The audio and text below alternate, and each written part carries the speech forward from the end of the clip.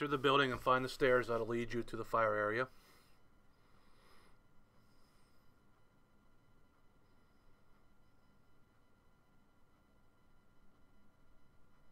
For fires below the 8th floor, ascend the stairs to the floor below the fire. Above 8 floors, ride the elevator and fire department control to 2 floors below the fire. When you're carrying the hose, it's easier to carry the hose on your SCBA tank and leave your hands free to assist in climbing up the stairs and also carrying tools. When you get to the point of service, lay the hose in the hallway on the floor.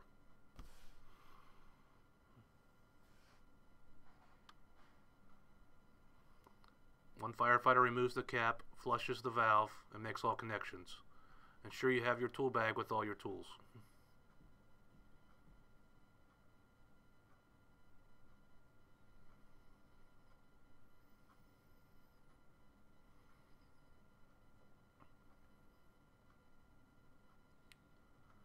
You should attach the pressure gauge and elbow. The pressure gauge is the most important part of your kit. It allows you to know the pressure at the standpipe discharge wherever you're operating, whether it's the 3rd floor, 8th floor, or 23rd floor. It's the only way you know the pressure you're going to get out of that outlet. Then you'll attach the hose. This is all going on simultaneously while other firefighters in the hallway are laying out and connecting the rest of the hoses. You should have 4 total. For the stairwell stretch, the lead firefighter takes the first 50 feet that's still in a bundle up to the fire floor. This is coming from the floor below to the fire floor.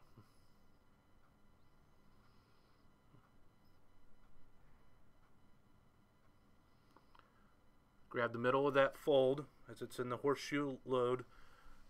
Walk up the stairs to the half landing. The hose will flake out on its own as it's getting flaked up those stairs.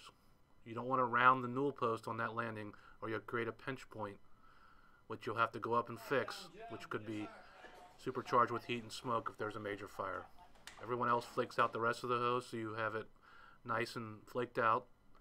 Call for water. Make sure you have good water. Bleed the line well before opening that door. Keep control of the door to the floor. You're doing this because there is fire conditions around the other side of the door.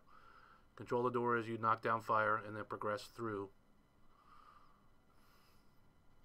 Department stretch, it takes 2 firefighters. The lead firefighter takes the lead section, and more than likely the officer takes the second section. You ascend the stairs in unison to the floor where the fire is. Maintain your bundles the entire time. Whoever the firefighter was hooking up gauges and elbows and connecting to the valve can help flake hose up the stairs. Make sure you chock the door so the hose doesn't close on your door when you're ready for water. You're going to proceed into the fire floor. At that time, firefighter number 2, which would be the officer in this situation with the 3 men working inside, drop your section and it'll flake out as the nozzle firefighter walks away.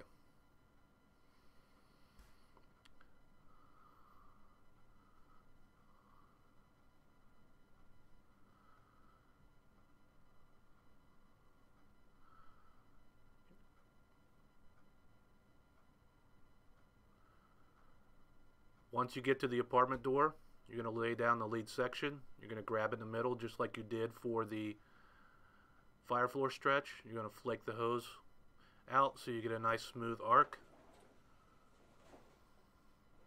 You're going to call for water. You're going to bleed the line. And you're going to make sure you control that door to that apartment until you're ready to fight fire. Because once that hallway becomes untenable and you don't have water, you could be in dire need. It's also important to remember to pick the right stairwell. You can see in this hallway it's very long.